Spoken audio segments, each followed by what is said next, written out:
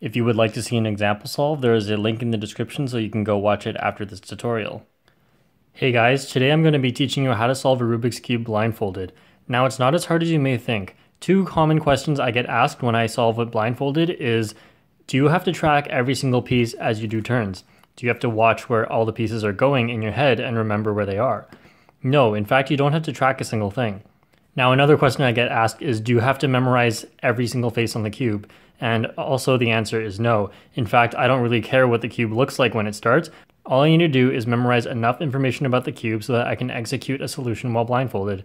Now, that is not actually a lot of information. I would say it equates to about 2 phone numbers worth of information. The concept behind solving the cube blindfolded is that there are 2 different types of pieces, edge pieces and corner pieces, and you're going to want to solve them separately.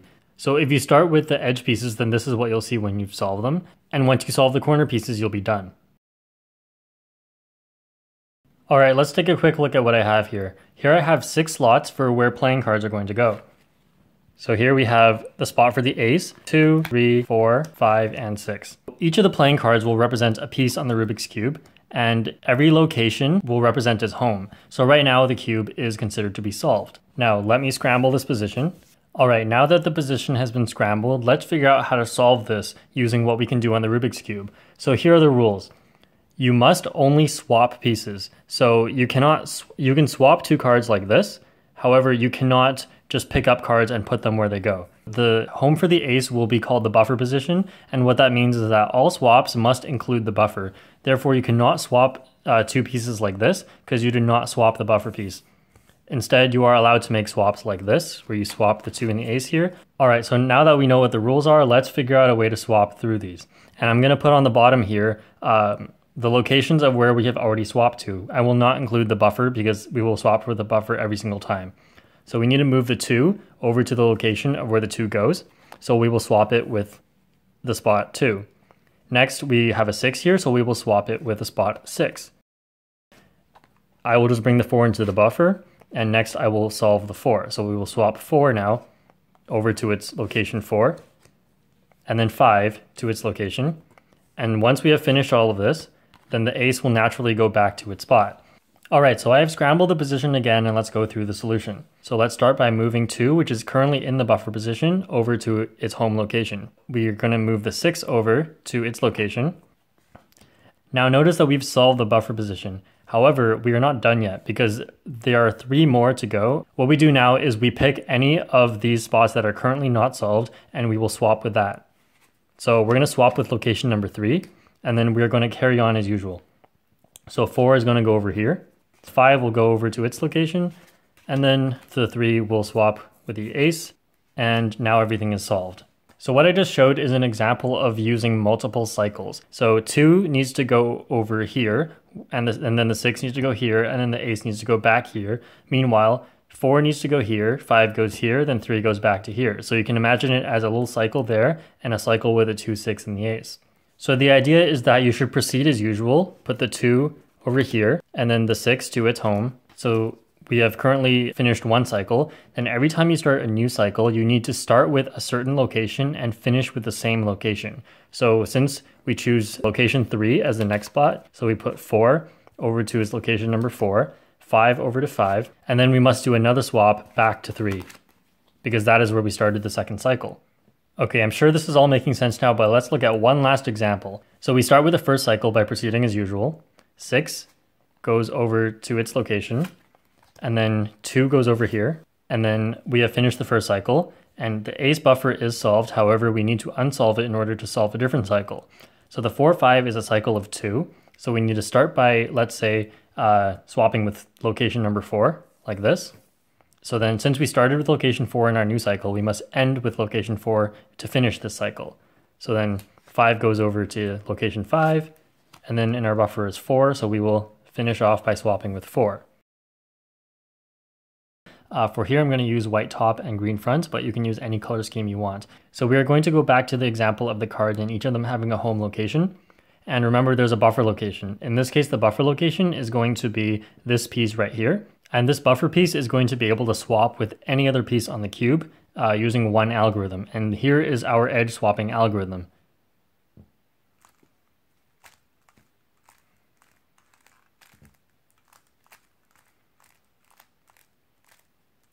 If you would like to do so, you can follow along with the Scramble in the description, which I have here as well. And I will be using this to go over how to solve the edges. Keep in mind that our buffer position is over here, and specifically our buffer location will be this top sticker here.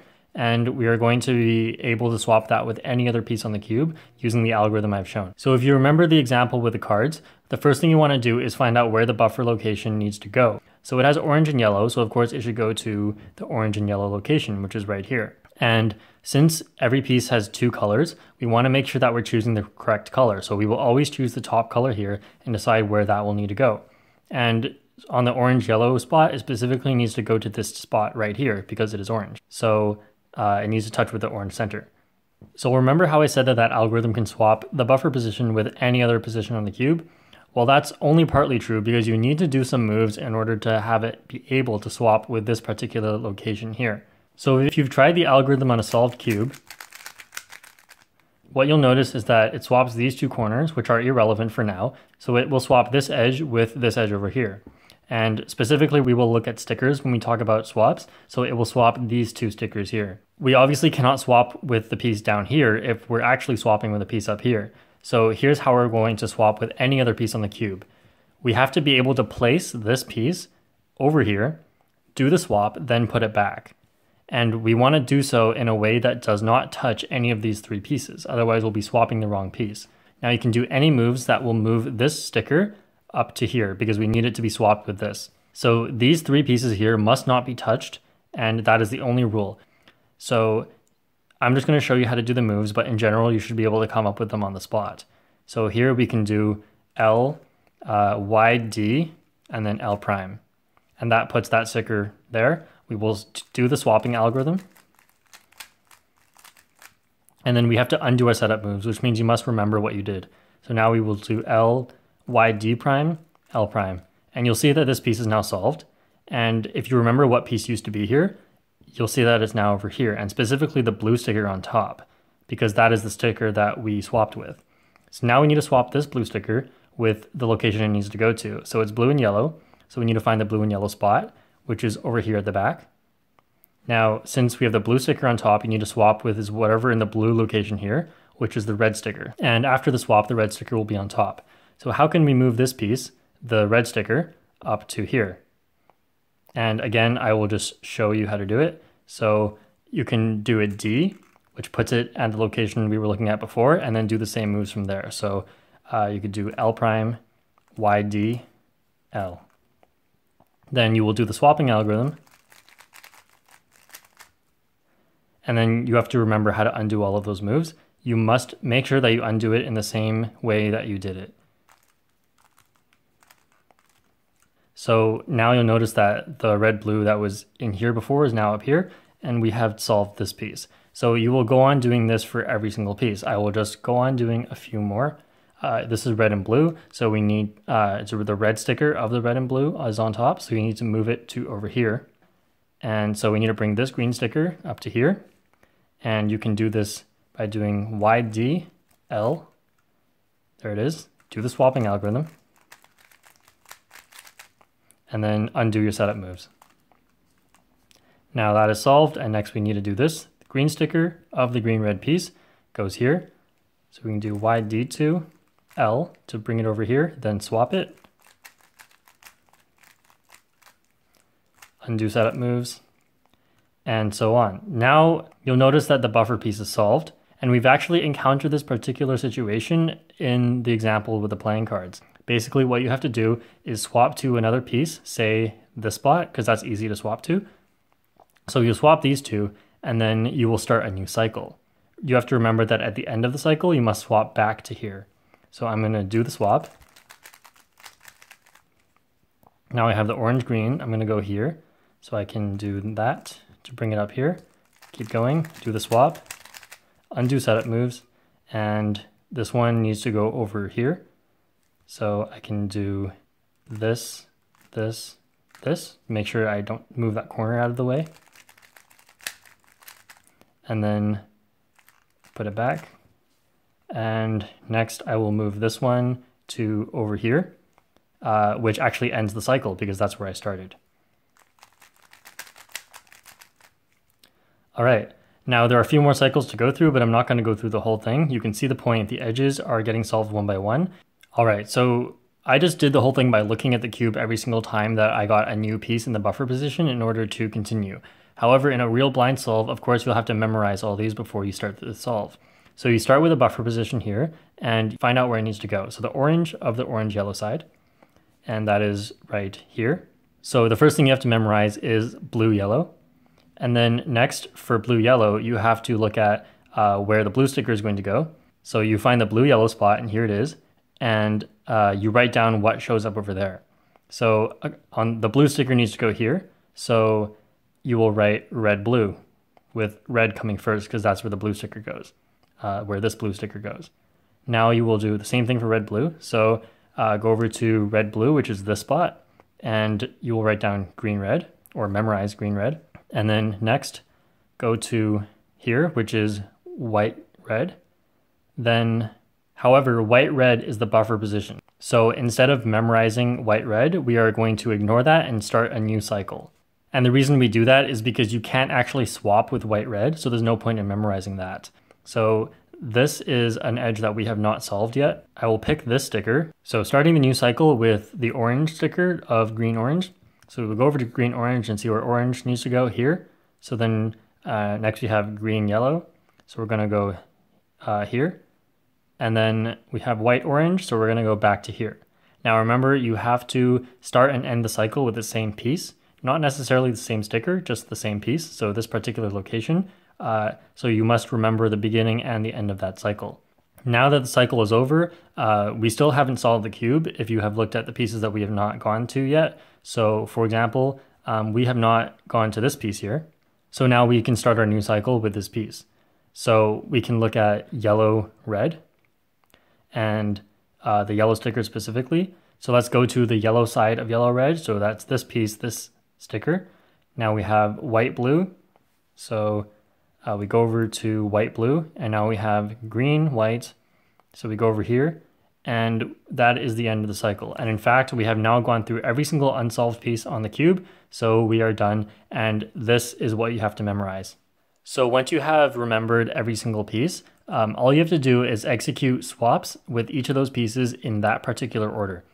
So what I mean is, for example, if you happen to need to swap over to yellow-green, then all you have to do is put the yellow sticker of the yellow-green up to here. So you would do D prime L2, and then you can do the swap. And then after you swap this piece over, you will do L2D to undo the setup moves. And you will do that for every single piece that you have memorized so far, and you can try that for yourself. Once you do that, you will find that you will have solved all of the edges. If anything is confusing, you can go back in the video and see if you can find what confused you. And if it's still confusing, of course, you can leave a comment. So memorizing all of those seems like a big hassle, but it's actually not going to be very hard if you use a better memorization technique than what I've shown. So at the end of the video, I will be going over some memorization techniques, and of course, if you're curious, you can skip over there now. But just keep in mind that you will be reducing the amount of information you have to memorize by a lot once you have a good memorization technique down. So for the corners, you'll actually do the exact same thing as you did for the edges. You will use a different algorithm, of course. However, the concepts are exactly the same. You will have a buffer position. You will look at specific stickers going through cycles. And all you have to do is memorize a certain sequence of pieces and then execute the swaps in that particular order. So here's the corner swapping algorithm.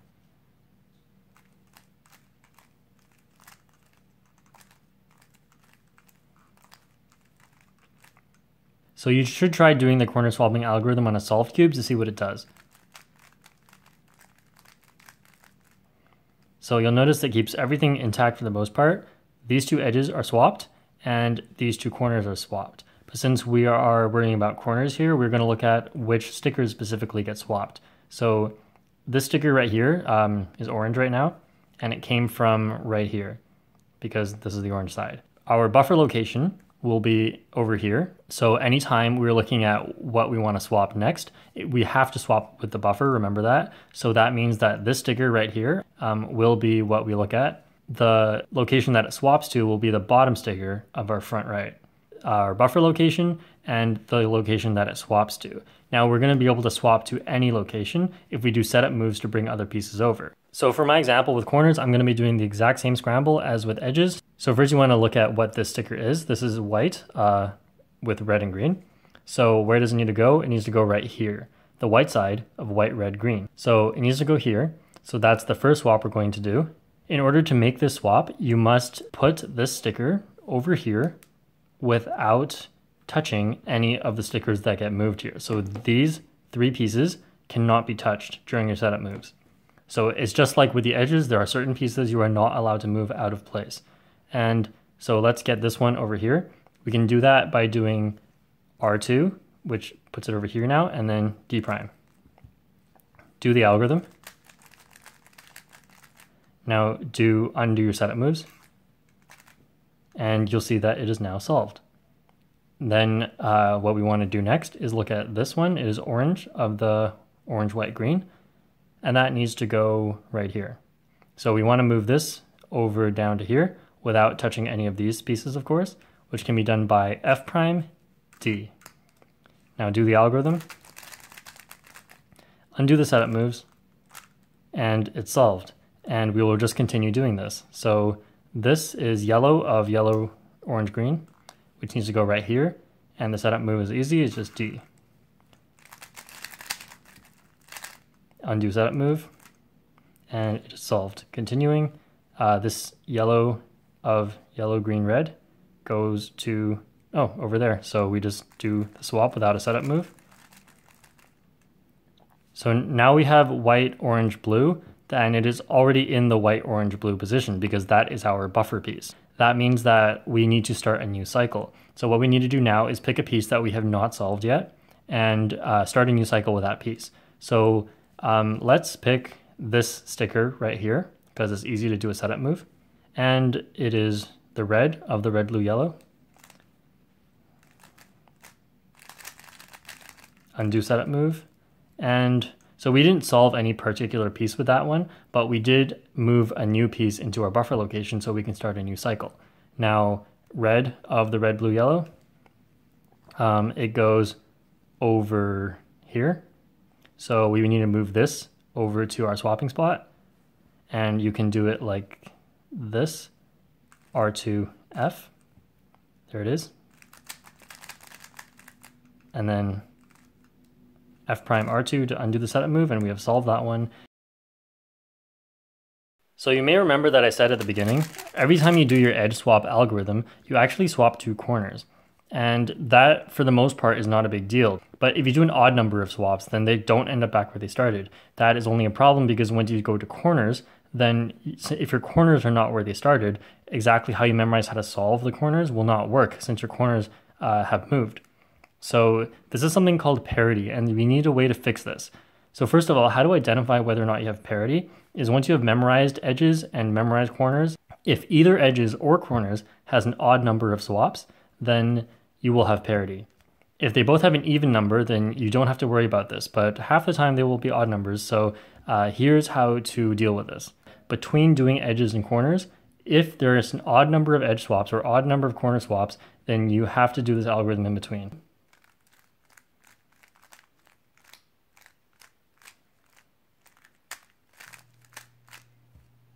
However, if you don't want to learn another algorithm just for parity, it's absolutely not necessary. You can learn a longer way to do it that is very easy to remember. Just do edge swaps here, here, and then here. First swap to here, which is just no setup moves. Now swap to here, which you can do like this. Undo setup moves. Then swap back to here. And it is practically it has achieved the same thing, but it is way longer. So you can choose to memorize the algorithm or choose to remember to swap here, here, here, whichever way you want to go. Now that I've taught you how to solve edges, corners, and deal with the parity case, then you can actually now solve the entire cube blindfolded. Now all you have to do is find a suitable memorization method. A popular memorization method is by lettering every single sticker on the cube. So let's start with the edges. You start by going on the top and going around clockwise. So A, B, C, D. And then next you would move on to the left side. E, F, G, H, I, J, K, L, MNOP, QRST, and then the bottom side, UVWX. And then you would number it the same way for the corners, except you start with the top left and also go around clockwise. So A, B, C, D, E, F, G, H, and so on. So the reason this memorization method is good is because you can do a lot with letters that, for example, if you had used numbers instead, maybe a little bit tougher to do. So for example, you can memorize the letters in pairs. So let's say you first need to swap over to here, which is D, and then you need to swap to here, which is J. So you would have DJ, and you can just think about a DJ. And for any particular two letters, you can come up with anything, even if it's crazy. All right, so you should be able to come up with something for any combination of two letters. So for example, if you, I don't know, H and S, then HS, hiss for a snake, or high school, it can stand for high school. So like if you got DJ, HS, you could think about a DJ being hissed at by a snake or a crowd, or you can think about a DJ in high school. And really, you can just make up a story of whatever combination of letters that you get. And then it's very easy to memorize a story and convert it back into letters. As opposed to if you come up with some other schemes, such as by memorizing colors or locations or numbers, those tend to be harder to memorize. So that is just one way you can do it. Of course, you can Google some other methods. I'm not going to go over every single method. I have experimented with just looking at the colors and coming up with something. For example, white green is Peter Griffin, for example. But I find that those are extremely hard to use. They take too long to memorize. So I really like the lettering scheme method. Of course, it's very hard to remember where all the letters are. What I like to do when I started learning was remember that A is here. So it's really easy to figure out these just by going through, okay, which one's that? A, B, C, D. And then remember that E is here, I, M, Q, and W. No, that's not W, that's U. If you're looking for, say, P, you know it comes after M, but before Q. So you go M, N, O, P, and there it is. Now, if you, for example, just need this one, then you know that that is E right there. So you just go E, F, G, and that's how you know it's G. So, that's how I used to memorize it. Of course, if you actually want to practice it, you can get much better at it. For example, if you want to use, if you want to get really, really fast at blindfolding, then you should know these by heart. So it's really not that much of a task. It's just how much you really want to put into it. So if you're still unsure about anything, you can check out the example solve. Hopefully those will clear things up. You can click anywhere on the screen, or you can check the link in the description for that. All right, so once you practice this a bit, you can go impress your friends that you can solve the cube blindfolded. And of course, if you have any questions, you can leave them in the comments, and I will see you next time.